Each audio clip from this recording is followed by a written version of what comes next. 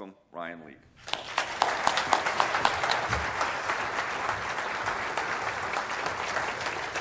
Thank you very much. It is such a pleasure to be with you in person. Some of you haven't seen each other in years. You weren't sure if you were going to fist bump, hug, elbow. You're not sure, but I'm glad that we all have figured it out together. We are going to be talking about how to be the CEO of your own development. And what I want to do is I want to equip us to have the tools that we need to take our life and our career to the next level. So here's a couple of things you need to know about me from the get-go. Number one, I am married. This is a picture of my wife. Now, I know what you're thinking. How in the world did he get her? Let me explain.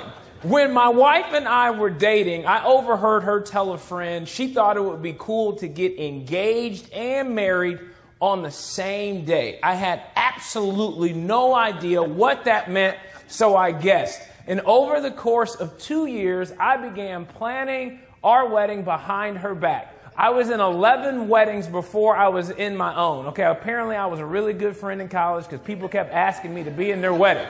Nevertheless, at every reception, I would say, hey, babe, what'd you like? And so I would just take notes for a couple of years. And then about 3 weeks before the wedding, she has no idea it's coming, and I got to figure out the cake. Somebody says, Ryan, don't mess up the cake. You mess up the cake, it's going to be a long marriage. Okay, I said, hey, all right, I got to figure out the cake. And I said, babe, we were at a wedding. I go, is the cake, what do you think about the cake? She goes, oh, I already got my cake. I go, you already got your cake? What are you talking about? She goes, yeah, it's on my Pinterest page. I said, what's Pinterest? She said, you don't know what Pinterest is? She said, yeah, go to my page. And on her page, she had a segment called My Dream Wedding, and she had 242 photos there. And I thought to myself, this would have been really helpful 2 years ago. Nevertheless, June 7th, 2013, I get down on one knee. I say, Amanda, will you marry me? She says, yes. I said, just kidding. Will you marry me today? We open up a lounge room door, and about 85 of our family and friends were standing in there with the sign that says, today. We rolled in a dress, a hairstylist, makeup artist, everything that you would need to get engaged and married on the same day. I get to share this story all around the world and just talk to people about getting outside of their comfort zone and taking a risk, because that can be very difficult. And it's afforded me the opportunity to work with some amazing companies, some amazing professional sports teams. And here's what I've learned about the people who perform at the highest level. Here's what I've learned from people who get the most out of life, the people that maximize their potential. They're really good at leading themselves. They're the NBA players that I work with. They're not waiting for a coach to tell them to work harder. No, they've already made up their mind, okay, this is what I'm going to do to be ready so that a coach can utilize me as best as I possibly can.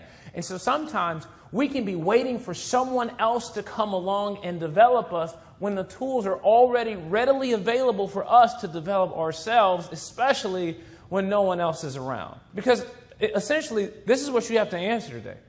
If you don't own your development, who will?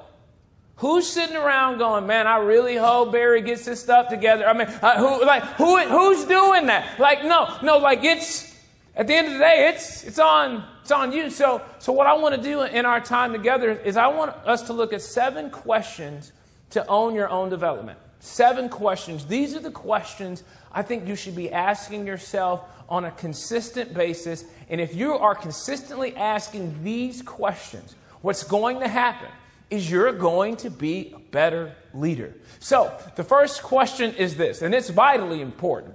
What's it like to be on the other side of me? What is it like to be on the other side of me? This is the self-awareness question. Have you ever considered what it is like to be across the room from you? Have you ever considered what it is like to be across the Zoom from you? Have you ever considered what it's like to be married to you? What it's like to be parented by you? What it's like to be led with you? Like to work with you? Like some of us, we just go, it's awesome. Are you sure? I mean, so some of we just don't know. And here's the deal. Whenever we start talking about self-awareness, well, the truth is we all work with at least one person that isn't self-aware. Whenever we start talking about self-awareness, we're always hoping somebody else is in the room. We're like, man, if only Susie was here right now to hear this message, this would be great. But here's what happens. How do you know that you're not the person that someone else was just thinking of right now? Inevitably, here's the irony of self-awareness. Even the person that thinks they're the most self-aware makes them not self-aware. Think about that for a second. We should all err on the side of going, you know what? When I think about what it's like to be on the other side of me, I just want to be considerate because it may not be as enjoyable as I think it is. And so it's good for us to just step back and go, man, let me just think about what's it like to be on a reply all from me? What's it like to be stuck in a group chat with me? What's it like to be on the other side of me? Here's what I know about self-aware people. Self-aware people, they know their strengths. They know what they're good at. There's nothing worse than working with somebody that thinks they're good at something that they're not. The only reason they think that they're good at it is because their mom told them that, and they were lied to their whole life, and somehow they weaseled their way into the position, and now they think they're a good leader, but they're not a good leader. But like a person that really knows their strengths, they also know their weaknesses. They have enough security to raise their hands to say, man, I'm not really good at this stuff, okay? I'm not really good at verbal communication. I'm not very good at written communication. Administrative duties isn't my jam. Or like they understand what they're not good at. And whenever you get these two confused, that's how you end up on American Idol on the blooper reels, okay? So, because they can't figure out what they're good at, okay? They're good in the shower in their mind, but as soon as they leave their house, it's terrible for the world. Now, the other thing that they understand is their impact on others. Because we all have at least one person, dare I say, family member. This happens every Thanksgiving. There's just that one uncle, that one aunt who has no filter, and they just say whatever's on their mind, and they could care less about the impact on other people. They're passive aggressive. They're not even thinking about it. I'm just going to be me and do me, and you do you, boo-boo, and I'm going to do me. Like they just have this thing about them. They're just not considerate as what it's like to share a meal with them. So if you want to take your leadership to the next level, you have to be asking yourself this question: what's it like to be on the other side of me? It would be helpful if you asked somebody else to verify.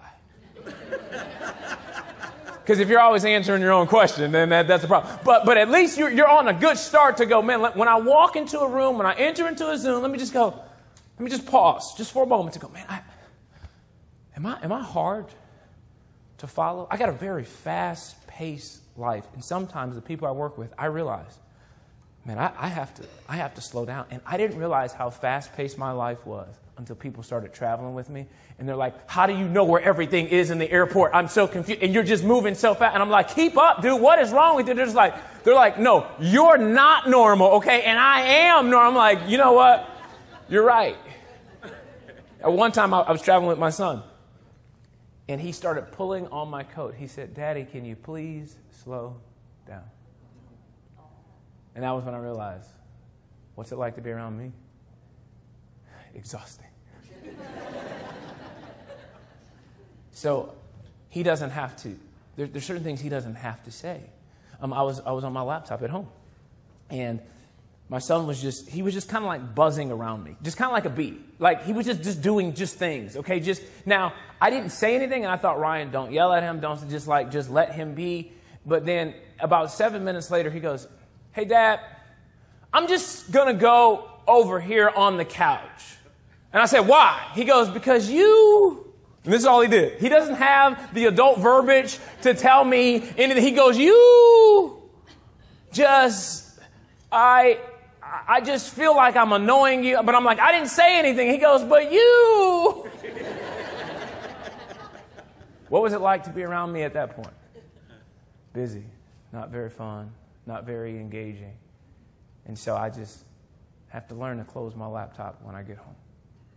Because I'm constantly thinking, in work and in life, what's it like to be around me? Now, here's the second question that is beautiful.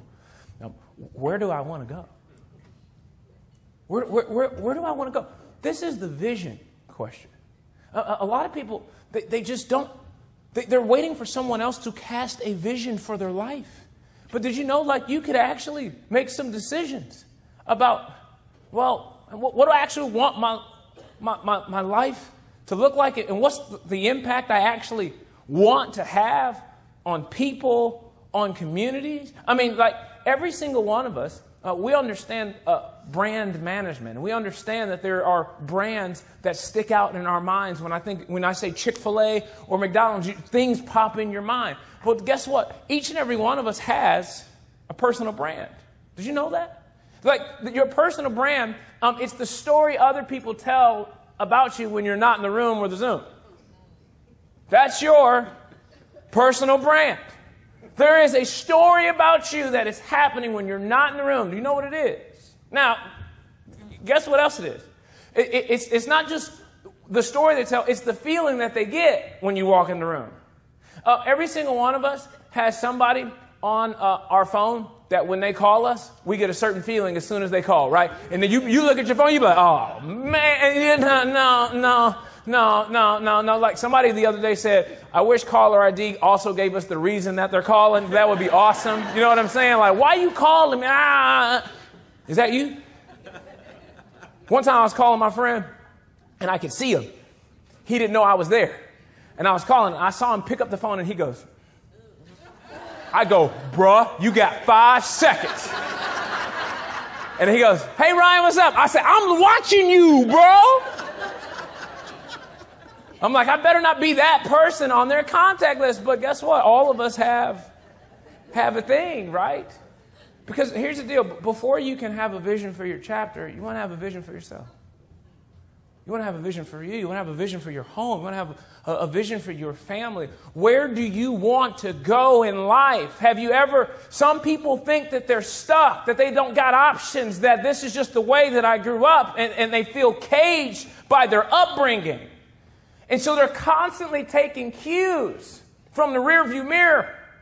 Instead of knowing that they have a future, instead of knowing that they have a destiny and that their life can change. One of my favorite lines is from Jim Rohn. He says, if you don't like where you are, move.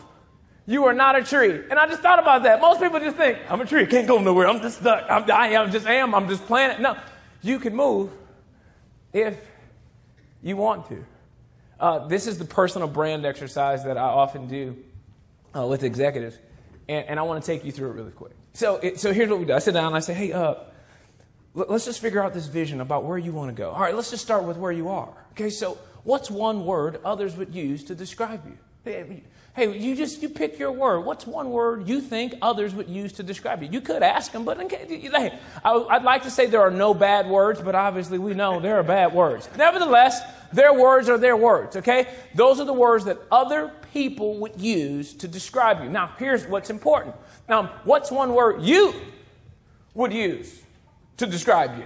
Like if you're describing yourself, if you came on the stage today and said, hey, my name is Ryan and I get to describe myself in one word, what would it be? I'll never forget the first time I did this exercise, okay? It was with a CMO for a professional sports team. Okay, I said, hey, I know you're having some trouble with your team. All right, so look, what's one word you think your team would use to describe you? This is what she said. She said, blunt or direct. I said, okay, those are words. Okay, that's cool. Blunt or direct. I don't think there's anything wrong with being blunt or direct. But what's one word you would use to describe you? She goes, fun. I said, Houston, we have a problem. Whoa. Do you know the gap between direct, blunt, and fun? Like, what are we doing? Because now this is the most important part of the exercise. Well, what's one word you would like others to use to describe